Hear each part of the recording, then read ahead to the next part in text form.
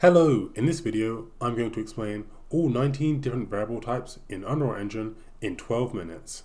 In Unreal Engine, variables are used to store data. To create a variable in Unreal Engine, you can simply open up any blueprint, then in the left hand column there should be a tab called Variables. You just click this Add New Variable button and this will allow you to create a new variable. And then in order to specify the variable type, just go here and then you can select the 19 different variable type options. This video is intended to be a resource, so whenever you need to know about a specific variable inside of Unreal Engine, feel free to come back to this video. I'll make sure that there are timestamps in the description of this video, so you can easily skip to what variable you want to learn about. With that being said, let's get into it. First up, we have the Boolean variable type, and it can only contain one of two different values, either true or false. It's one of the most simple variables to understand in Unreal Engine. To showcase an example, I've created a very simple blueprint of this cube, and it has a Boolean variable called bRed. If this variable is true, I make it so this cube will be the red color. However, if this variable is false, then I make it so it will be a white color. So this is the cube in the level, and you can see my reference to my Boolean variable here. When I just check it, it can be true. When it's true, the cube will be red, and when I uncheck it, this variable will be false, and the cube will be white. The next variable type we have is the byte, and this can store a whole number between the values of 0 and 255. So right now I have my byte variable, and right now we can see the default value is 255. If say I try and make this a higher value, like 300, it won't let me because the max value we can have of a byte is between 0 and 255. Next we have the integer variable, and this lets us store a whole number between the values of -2 billion all the way up to +2 billion. The integer 64 variable can store a whole number between the values of -9 quintillion and +9 quintillion. The float variable is used to store any number which is not whole. So for example, a number with a decimal. So in this float, I could type in 45.6 and it'll let me store that number. Next up, we have the name variable. You'd use this when you want to name specific objects in your game that you want to identify. For example, maybe you want to name certain characters or objects in your game. The next variable type we have is the string. This is kind of similar to the name, although with the string we can perform manipulation functions on whatever is on the string. To showcase what I mean, I have this string variable, and I can just drag off here and look for switch on string. So with this string, I'm basically going to do some manipulation to check to see if this string says the word cat or dog. If it says cat, then I want my game to print string meow. However, if this string says dog, then I want this to say the words woof. Right now I've set it to be cat, so if I just play my game, we can see it print strings meow. Although let's say I change this to be dog, then I go compile, and then I go close, then I go play, this will print string woof. And there's also a bunch of different ways that we can manipulate string data. We basically check to see if this is case sensitive. We can split the data in the string. So the main difference between the string and the name is we can perform manipulation functions on the string. We then have the text variable type, which is used to display text which you want to show on your screen. To showcase this, I've created a very simple widget blueprint in Unreal Engine. This basically allows me to display widget elements on top of my screen, and I have this text, and I've made this a variable,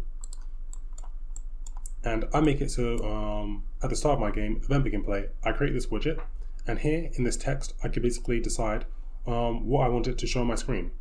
I can just connect my text variable into here, and then I'm just gonna make this say cake, and if I go compile, and I go play, we can see it says cake in the middle of the screen. So we use the text variable to display text that we want to show on our screen.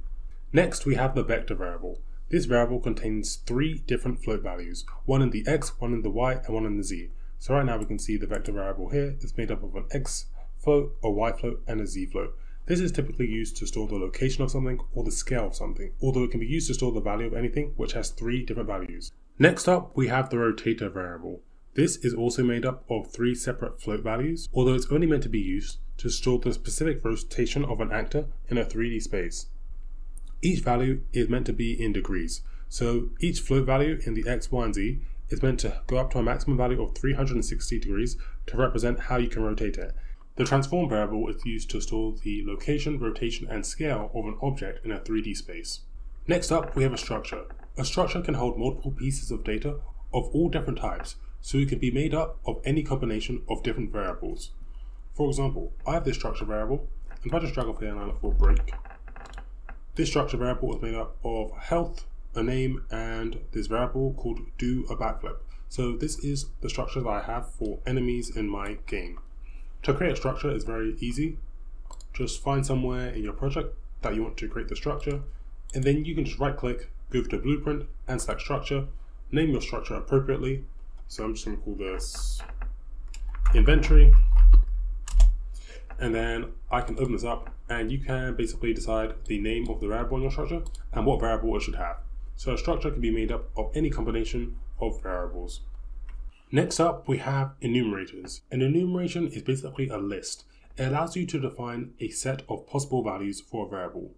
For example, I made this character creator project and I created an enumeration called male and female because this represented the two different genders that you could be in my character creator project. To create an enumerator is very simple. We just right click in some free space, go to a blueprint, then select enumeration, name it appropriately. As you can see, it says 1, 2, 3 because an enumerator is kind of like a list, and I can just go add enumerator and I can basically specify and define what I want each list to say. So maybe I can make this say A, and the next one I can make it say B, and then the next one I can make it say C. I'll save this. I'll just call this my alphabet. And here under the variable type, I'm just going to look for the alphabet. And in this variable, we can see I can define A, B, or C. And you can do different things. So if I just drag off here and look for switch on alphabet, depending on what this variable is, I could do different things. Next up, we have the interface variable. The interface variable can basically store a reference to an interface asset. If you didn't know what an interface asset is, I made a whole video about how to set up and use interfaces. I'll make sure a link to that video appears somewhere on the screen now. Check it out if you want a more in-detail explanation about interfaces. Although, just so that you can get a quick understanding, an interface is basically a collection of empty functions that only have a name, input, and or outputs. Next up, we have the class variable. This basically stores a reference to a blueprint. So there's this common node in Unreal Engine called spawn actor from class. And this basically allows us to spawn any actor in our game. So for example, I have this third person character, I have this BP cube, and with the spawn actor from class, I can basically spawn any actor. Next up, we have the object variable. I've not actually shown it on the screen, although an object variable will basically allow us to store a reference to a specific instance of a blueprint. So right now I have this spawn actor from class node. If say I just typed in the actor I want to spawn, so let's say I want to spawn a third person character, if I right click on this and I permit this to a variable, this is an example of an object variable as it allows me to reference a specific instance of an object. So this object variable will let me access the specific third person character actor that I spawned with this node. There are also some different ways that we can basically change variables. So right now, when you create a variable in Unreal Engine, it will normally be a single instance, although we can change the variables to be an array. An array can basically hold multiple instances of the same variable. So if I just compile this, I can add multiple elements to this array. So it's got element 0, 1, 2, and 3, and I can add more and more. Maybe in this first array element, I can make this say cat, then dog, and then fish, and then donkey. And when you drag in a variable and it's an array, you need to get or set a specific instance of that array. For this example variable, if say I wanted to access the second line, I just drag up here and look for get a copy. And then if I typed in 2, this would basically allow me to access the number 2 in my array. Array start counting from the number 0. The other way we can basically manipulate variables is by making them a set.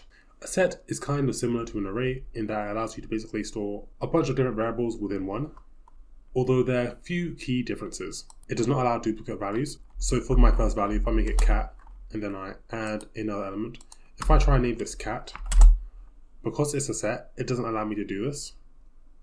With sets, it does not support Boolean, text, or Rotator data types. So if I try to make this a Boolean, whilst this is a set, it won't let me. So if I go compile, I don't have the option to make this a set, although I can with the other variable types. And then we have the map. A map basically allows you to store 2 pairs of data. Each pair consists of 2 values that can be of the same or different data types. So an example of where you could use a map is like in an inventory system. So if I just compile this and then I go add new element, maybe one of the items in the inventory is a potion. And I want to track that the player has got 5 potions, and then maybe my player character has some apples, and maybe they have 3 apples. With maps, the column on the left is typically referred to as keys, and the column on the right is typically referred to as values. So a map is made up of 2 parts, keys and values.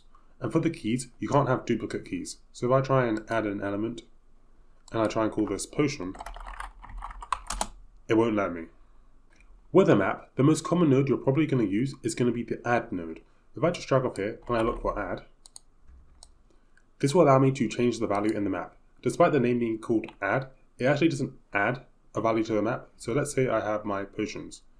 Here, if I typed in potion, and then let's say I typed in 6, this node would actually replace the amount of potions that I have in my map with 6. If say I actually wanted to add one more element onto my potion, what I need to do is I just need to drag up here and look for the find node, and then I'd find my potion, and then I'd want to drag up here and look for add, and I want this one under operators, and then I need to add 1, and then that would make it so I increase the value in my map for 1. Another common node you'll probably use with the map is going to be the contains. So I look for contains.